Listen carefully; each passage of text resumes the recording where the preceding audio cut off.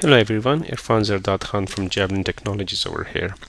Today I will be sharing a very simple tip with you, and that is if you have if you're creating a technical illustration and you want some component, let's say, to be highlighted, or whatsoever reason you want one of the components to have a different line width, or you want it to have a different color.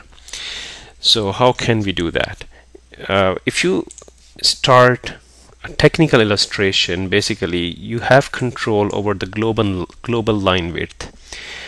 However, you do not have the ability to control the line width of individual components or things like that. So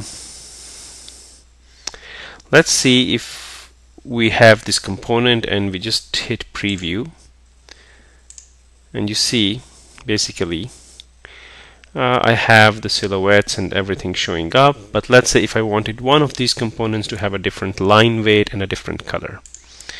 So to achieve that, first of all, what I will do is I will uncheck the option to use the same color for all actors.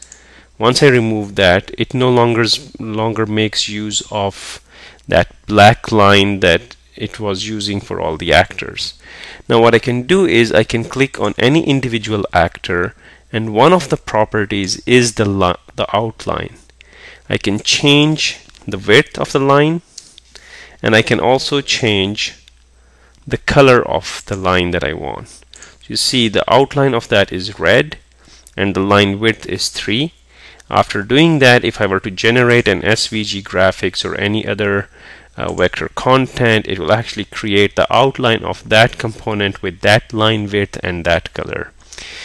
I hope this will make your technical documentation far more easier, and you don't have to do some post-processing in other softwares when you are trying to create graphics like that. Have a good day.